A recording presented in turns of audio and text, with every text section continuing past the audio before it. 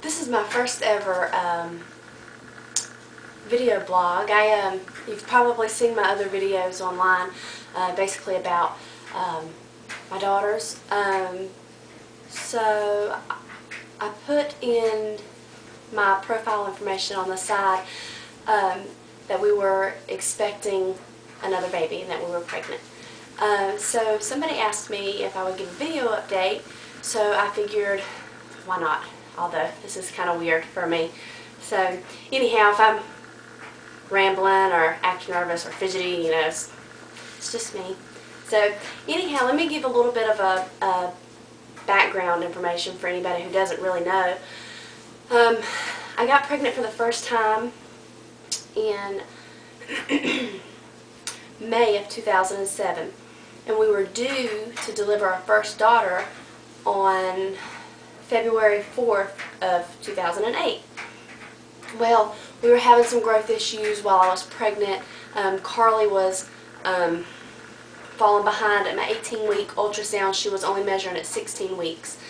She had a 2-vessel cord, and they noticed that she had a brain defect. The corpus callosum, which is the part that connects the right side to the left side of the brain, the part in the middle, it was actually missing. There was actually no evidence, no trace of it whatsoever. So she had that going on. Also, her head was larger than her body, and you know, it continued at that rate as she grew. Her head grew, and her body kind of stayed really small.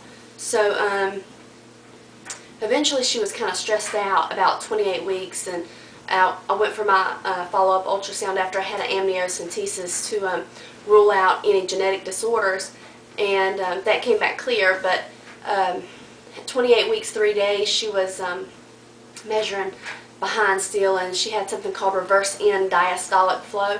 It's basically where the placenta was taken away from her as opposed to giving to her. So they went ahead and put me in for an emergency C-section, and she was delivered on November 7th, on November 15th of 2007, and she weighed 13 ounces, and she was 10 inches long, and she lived in the NICU for 5 days shy of 4 months. We thought she was going to come home, but she got really sick one day, and she just wasn't feeling good. She didn't look good. Something just wasn't right with her, and eventually her oxygen needs and things went up, and they had to take her back to the NICU out of the progressive care nursery, and they found a heart defect, and it was only hours after the heart defect was found that she passed away. It was something that couldn't be fixed. Basically, one side of her heart grew while the other side stayed really small, and it caused her to go into pulmonary hypertension, and it basically took her life. So that was kind of hard. And then after about a month after she passed away, Ryan and I, my husband, we decided that we wanted to go ahead and get pregnant again. So we tried, and the very first try we got pregnant, and I was kind of surprised about that. But well, Carly was kind of an oops. We weren't trying to get pregnant with her, but she was very wanted. And then, so anyhow, we tried to get pregnant with Hannah. We got pregnant on the first try, and everything was going good. You know, she didn't have any birth defects that were noted on any ultrasounds. She was growing good. My belly was getting larger.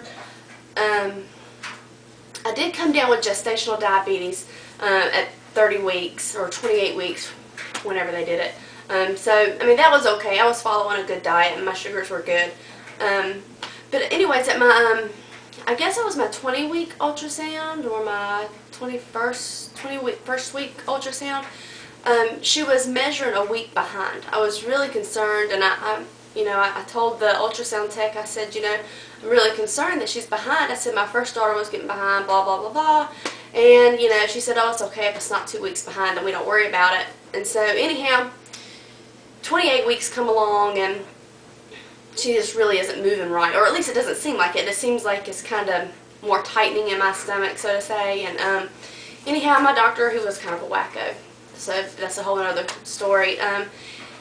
He told me it was her moving, and that, you know, that was normal at 28 weeks. You know, she's running out of room, and I wouldn't feel her very much. So anyhow, this kept going on for the remainder of the pregnancy, and at 32 weeks, I went to visit my brother down in Fayetteville at the coast of North Carolina, and anyhow, Hannah was moving that day that I was there, and then I went to sleep that night, and she had the hiccups, so I went to sleep feeling that. That was kind of neat. And I woke up, and I kept feeling this pressure down really low, and I guess I thought I felt her. I don't know if I felt her move or if I didn't feel her move that day. I was so busy traveling home and just getting things ready. I was actually making a sling to carry her in when she was born, and so come time for bed, I was just like, I really don't think I felt her move in a long time, so I drank coffee. I was doing anything I could just to get her to move, moving around, touching my stomach, and nothing would happen. So we went to the hospital and went to labor and delivery, and sure enough, she had passed away. And what the doctor told me was her movements around 28 weeks was nothing more than me contracting. So I had been contracting on a normal basis since 28 weeks. So anyhow, long story short, I had an autopsy done on her. She come back free of any genetic disorders, and she was even further behind in growth than my 20-week ultrasound when I had already told them that I was concerned. At 32 weeks, 2 days, she was 2 pounds, 15 ounces. She was actually the size of a 27-week baby. So that being said, I should have been followed with more ultrasounds. They didn't do it.